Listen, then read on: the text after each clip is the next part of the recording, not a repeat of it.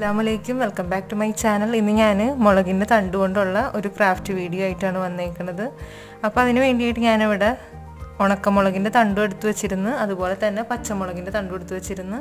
പച്ചമുളകിന്റെ തണ്ട് അല്ലെങ്കിൽ തോക്ക് എടുക്കുമ്പോൾ നമ്മൾ വെയിലത്ത് വെച്ചിട്ട് നല്ലപോലെ ഉണക്കിയിട്ട് എടുക്കുകയാണെങ്കിൽ അത് പൂപ്പൽ വരാണ്ടിരിക്കും. അല്ലെങ്കിൽ നമ്മളിത് ചെയ്ത് കഴിഞ്ഞ് കുറച്ച് ദിവസം കഴിയുമ്പോഴത്തേക്കും പൂപ്പൽ വരും.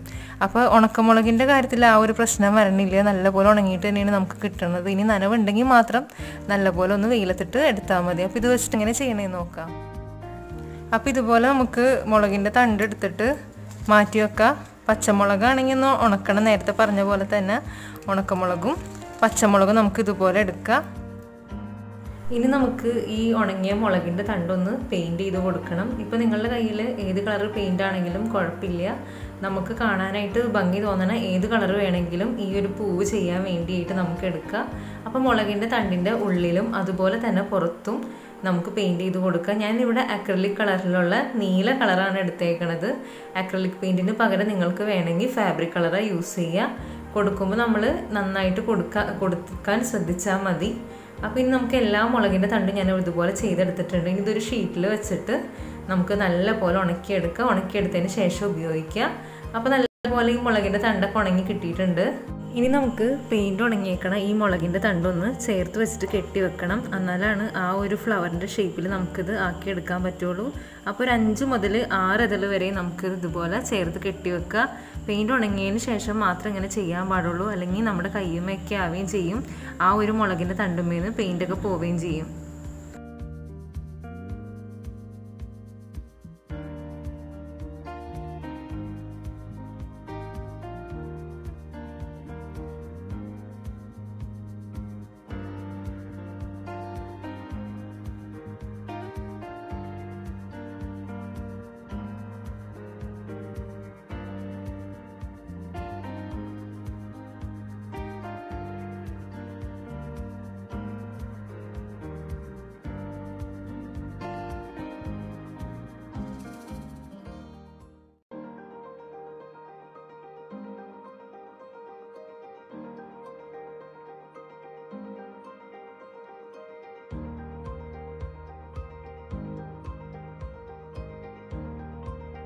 അപ്പോൾ ഈ കമ്പി രണ്ടായിട്ടൊന്ന് മടക്കിയിട്ട് ആ ഒരു മുളകിൻ്റെ തണ്ടുമ്മ വെച്ചിട്ട് നല്ല ടൈറ്റായിട്ടൊന്ന് കെട്ടിക്കൊടുക്കുക.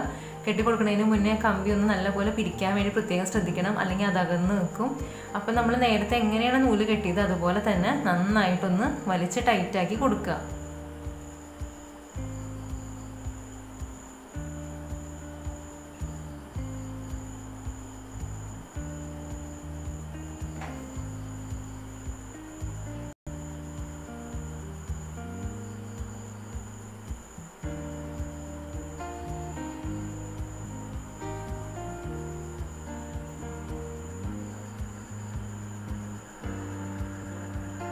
ഇനി നമുക്ക് ഈ ഒരു തണ്ടുമ്മ കുറച്ച് പച്ച കളറിലെ ടേപ്പ് ചുറ്റി കൊടുക്കണം. നമ്മൾ ഫ്ലവർ മേക്കിങ്ങിനൊക്കെ സാധാരണ ഉപയോഗിക്കുന്ന ടേപ്പാണിത്. ക്രാഫ്റ്റ് സാധനങ്ങൾ വിൽക്കണ കടയിൽ നിന്ന് നമുക്കിത് മേടിക്കാൻ കിട്ടും. അപ്പോൾ ഇതൊന്ന് നല്ല കടഭാഗം നല്ല ടൈറ്റ് കൊടുക്കാൻ ചുറ്റിയിട്ട് താഴ്ഭാഗത്തോട്ട് ചുറ്റി ഇറക്കുക. അപ്പോൾ നല്ലപോലെ വലിച്ച് ചുറ്റിയാൽ മാത്രമാണ് അതിനകത്തൊരു പശ പോലെ ഉണ്ടാവും. അത് ആ കമ്പിയുമ്പോൾ പിടിച്ചിട്ട് നല്ലപോലെ ഫിക്സ് ആയിട്ട് ഇരിക്കുകയുള്ളൂ. അല്ല ലൂസായിട്ട് ചുറ്റിയാണെങ്കിൽ ഇത് കുറച്ച് നേരം കഴിയുമ്പോൾ അഴിഞ്ഞു പോവുകയും ചെയ്യും. അപ്പോൾ നല്ലപോലെ ഒന്ന് തണ്ടിൽ ചുറ്റിയെടുക്കുക. അപ്പോൾ ബാക്കിയുള്ളത് നമുക്ക് ഇതുപോലെ റെഡിയാക്കി എടുക്കാം.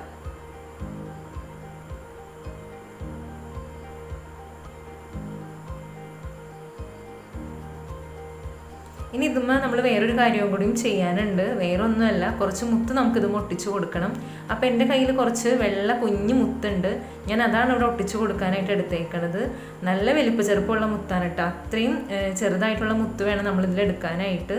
അപ്പം ഞാനിവിടെ വെള്ള കളറാണ് എടുക്കണേ. നിങ്ങൾക്ക് എടുക്കണ കളറിന് മാച്ച് ചെയ്തിട്ടുള്ള മുത്തുകൾ നിങ്ങൾക്ക് ഉപയോഗിക്കാം.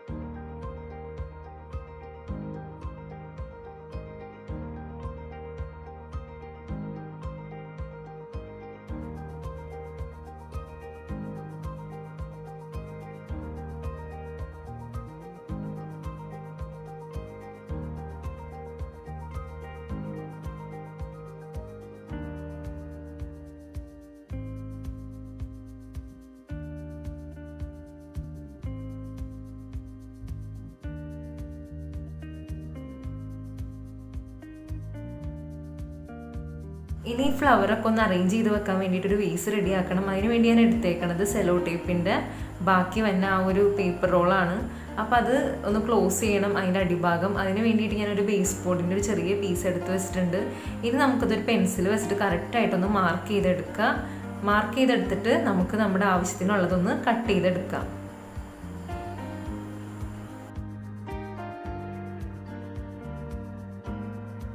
നമുക്ക് സർക്കിൾ ഷേപ്പിൽ ആ ഒരു മാർക്ക് ചെയ്ത ഭാഗം കട്ട് ചെയ്തെടുക്കുക. ഇനി നമ്മൾ നേരത്തെ എടുത്ത് വെച്ചേക്കണം ആ സെലോ ടേപ്പിൻ്റെ റോളുമ്പോൾ നമുക്കൊരു തുണിക്കഷ്ണം ഒട്ടിച്ചെടുക്കണം. നമുക്ക് നമ്മുടെ കയ്യിൽ എന്ത് തരം മെറ്റീരിയൽ ആണെങ്കിലും കുഴപ്പമില്ല. ഞാനിവിടെ ഗോൾഡൻ കളറിലുള്ള ഒരു റോ കോട്ടൻ്റെ മെറ്റീരിയലാണ് എടുത്തേക്കുന്നത്. അപ്പോൾ നല്ല പോലെ ഫാബ്രിക് ഗ്ലൂ ഉപയോഗിച്ച് നമുക്കിതൊന്ന് ഒട്ടിച്ചെടുക്കാം.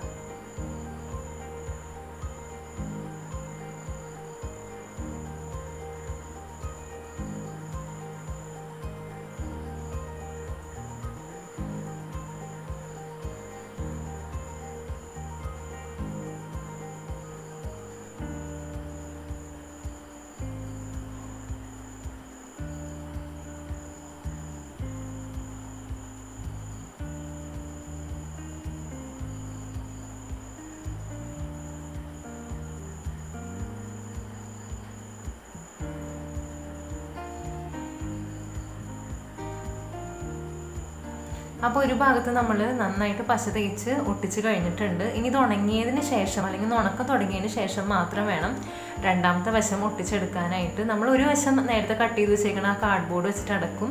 മറ്റൊരു വശം ഉള്ളിലോട്ടാക്കിയിട്ട് ജസ്റ്റ് ഒന്ന് ഒട്ടിച്ച് കൊടുക്കണുള്ളൂ. അപ്പോൾ അത് ഒട്ടിക്കാൻ വേണ്ടിയിട്ട് നമുക്ക് ഇതുപോലെ നീണ്ടു കിടക്കണമെന്നുണ്ടെങ്കിൽ തുണിക്ക് വീതി കൂടുതലാണെങ്കിൽ ഒന്ന് കട്ട് ചെയ്ത് കളയുക. അതുപോലെ തന്നെ അതിൻ്റെ ഉൾഭാഗത്താണെങ്കിൽ നമ്മൾ പശ തേച്ച് കൊടുക്കുന്നത്. അപ്പോൾ നമുക്ക് ഉൾഭാഗത്ത് നന്നായിട്ടൊന്ന് പശ തേച്ച് കൊടുക്കാം. പേപ്പർ ആയത് കൊണ്ട് തുണിയിൽ വേഗം ഒട്ടിപ്പിടിച്ചോളും, എളുപ്പം ഉണ്ടാവും. അധികം ടൈമൊന്നും ഉണങ്ങാൻ വേണ്ടിയിട്ട് നമുക്ക് ആവശ്യം വരില്ല. അപ്പം നല്ലപോലെ ടൈറ്റ് ആക്കിയിട്ടൊന്ന് വലിച്ചൊട്ടിച്ച് കൊടുക്കുകയാണെങ്കിൽ പെട്ടെന്നൊന്നും ഇളകി പോവില്ല, ചുരുണ്ടും കയറി പോവില്ല. അപ്പോൾ ഇതുപോലെ ഒന്ന് ടൈറ്റ് ആക്കിയിട്ട് നമ്മുടെ കൈ കൊണ്ട് തന്നെ നന്നായിട്ടൊന്ന് പ്രസ് ചെയ്ത് കൊടുക്കുക. അപ്പം ഇനി മൂന്നാമത്തെ വശമാണ്. മൂന്നാമത്തെ വശം നമ്മൾ അടച്ചു കൊടുക്കുകയാണ്. അപ്പോൾ ആ ഒരു ഭാഗം ഉണങ്ങി തുടങ്ങിയിട്ടുണ്ട്. അപ്പോൾ ഇതൊന്ന് തുറന്ന് പിടിച്ചിട്ട് നമുക്ക് നേരത്തെ കട്ട് ചെയ്ത് വെച്ചേക്കണ ആ ഒരു ബേസ് ബോർഡിൻ്റെ പീസ് നമുക്ക് അതിലോട്ട് ഇറക്കി വെച്ച് കൊടുക്കുക. എന്നിട്ട് നല്ല പോലെ ഒന്ന് പ്രസ് ചെയ്യുക. അതിൻ്റെ അറ്റം മുട്ടണ രീതിയിൽ ഒന്ന് നന്നായിട്ട് പ്രസ് ചെയ്ത് കൊടുക്കുക. അതിനുശേഷം നേരത്തെ നമ്മൾ എങ്ങനെയാണ് ചെയ്തത് അതുപോലെ തന്നെ ആ തുണി ഒന്ന് നല്ല പോലെ ഒന്ന് വലിച്ചിട്ട് ആ ഒരു ഭാഗത്ത് ചുരുണ്ട് കൂടിയതൊക്കെ ഒന്ന് റെഡിയാക്കി എടുക്കുക. പിന്നെ നമുക്ക് തുണിക്ക് വീതി കൂടുതലായിരുന്നു നമ്മൾ എടുത്തത്. അപ്പോൾ അതും ഒന്ന് കട്ട് ചെയ്തെടുത്തതിന് ശേഷം ബാക്കി ഭാഗവും കൂടി നമുക്ക് ആ ബേസ് ബോർഡുമ്പോൾ കുറച്ച് പശ തേച്ചിട്ട് ഒട്ടിച്ചെടുക്കാം. നമ്മളിതുപോലെ തുണി കട്ട് ചെയ്ത് കളഞ്ഞില്ലെങ്കിൽ കുറച്ച് നേരം കഴിയുമ്പോൾ അത് പൊങ്ങിയിട്ട് കറക്റ്റ് ആ ഒരു ലെവലിൽ നിൽക്കില്ല ആ ഒരു വേസ്. അപ്പോൾ അതിന് വേണ്ടിയിട്ടാണ് നമ്മളിതുപോലെ കട്ട് ചെയ്ത് കളയുന്നത്. ഇനി നമുക്ക് ചുറ്റുഭാഗത്ത് നന്നായിട്ട് പശ തേച്ച് കൊടുത്തിട്ട് ആ ഒരു വെട്ടിക്കളഞ്ഞ തുണി നമുക്ക് ഒട്ടിച്ചെടുക്കാം. അങ്ങനെ നമ്മുടെ വേസ് ഒരുവിധം കംപ്ലീറ്റ് ആയിട്ടുണ്ട്. അപ്പോൾ ഇനി നന്നായിട്ടൊന്ന് ഉണക്കാൻ വേണ്ടി വെക്കണം, അല്ലെങ്കിൽ കുറച്ച് നേരം കഴിയുമ്പോൾ ഇളകി പോകും. അപ്പോൾ നന്നായിട്ട് പശ തേച്ചേക്കണേ കൊണ്ട് ഉണങ്ങാനായിട്ടൊരു ഇത്തിരി ടൈം പിടിക്കും. അധികം സമയമൊന്നും വേണ്ടി വരില്ല. വെയിലത്ത് വെക്കുകയാണെങ്കിൽ ഏറ്റവും നല്ലതാണ്. അപ്പോൾ ഇതൊന്ന് നമുക്ക് നന്നായിട്ടൊന്ന് ഉണക്കിയെടുക്കാം.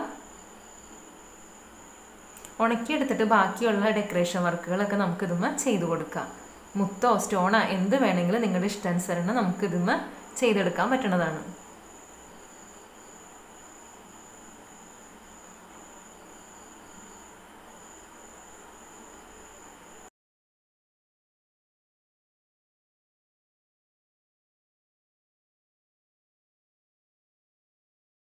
ഒരു വേസിന് ചുറ്റും നമുക്ക് കുറച്ച് പശ തേച്ച് കൊടുത്തിട്ട് നമ്മുടെ കയ്യിലുള്ള ലേസാ അല്ലെങ്കിൽ മുത്ത ഒട്ടിച്ച് കൊടുക്കുക. ഇപ്പം എൻ്റെ കയ്യിൽ ലേസാണുള്ളത്, ഫാബ്രിക് ലേസ്. അപ്പോൾ അതാണ് ഞാനിവിടെ ഒട്ടിച്ച് കൊടുക്കണേ. അപ്പോൾ ഇതിൻ്റെ അരികത്ത് അപ്പോൾ ആ ലേസൊക്കെ ഉണങ്ങി നമ്മുടെ ആ ഒരു വേസ് റെഡി ആയിട്ടുണ്ട്. അപ്പോൾ അതിൻ്റെ അകത്തോട്ട് നമ്മൾ നേരത്തെ റെഡിയാക്കി വെച്ച ഫ്ലവർ ഇറക്കി വെച്ചിട്ടുണ്ട്. ഇലക്ക് പകരം ഞാനിവിടെ എടുത്തേക്കണത് നമ്മൾ തുണിക്കടയിലൊക്കെ മേടിക്കാൻ കിട്ടണ കവർ കട്ട് ചെയ്തിട്ടാണ്. ഇപ്പോൾ പ്ലാസ്റ്റിക് നിരോധിച്ചേക്കണേ കൊണ്ട് ഇങ്ങനത്തെ ഒരു കവറാണ് നമുക്ക് കിട്ടണേ. ഇത് പല കളറിൽ കിട്ടും. എൻ്റെ കയ്യിൽ ഗ്രീൻ കളർ ഉണ്ടായത് കൊണ്ട് ഞാനിതുപോലെ കട്ട് ചെയ്തിട്ട് അതിൻ്റെ ഉള്ളിലോട്ടാക്കിയിട്ട് ഇറക്കി വെച്ച് കൊടുത്തിട്ടുണ്ട് നടുഭാഗത്ത്. പിന്നെ കുറച്ച് പശയും തേച്ച് കൊടുത്തിട്ടുണ്ട്. അപ്പോൾ എല്ലാവർക്കും ഈ ഒരു വീഡിയോ ഇഷ്ടമായി എന്ന് വിചാരിക്കണം. വലിയ ആൾക്കാർക്കും കുട്ടികൾക്കും ഒരേപോലെ ചെയ്തെടുക്കാൻ പറ്റിയൊരു ക്രാഫ്റ്റാണ്. നിങ്ങൾക്ക് ഈ വീഡിയോ ഇഷ്ടമായിട്ടുണ്ടെങ്കിൽ വീഡിയോ ലൈക്ക് ചെയ്യുക. അതുപോലെ തന്നെ നിങ്ങളുടെ അഭിപ്രായങ്ങളും നിർദ്ദേശങ്ങളും താഴെ കാണുന്ന കമൻറ്റ് ബോക്സിൽ പറയുക. ആദ്യമായിട്ടാണ് ചാനൽ കാണണമെങ്കിൽ ചാനലൊന്ന് സബ്സ്ക്രൈബ് ചെയ്യുക. പുതിയൊരു വീഡിയോ ആയിട്ട് വീണ്ടും കാണും വരെ താങ്ക്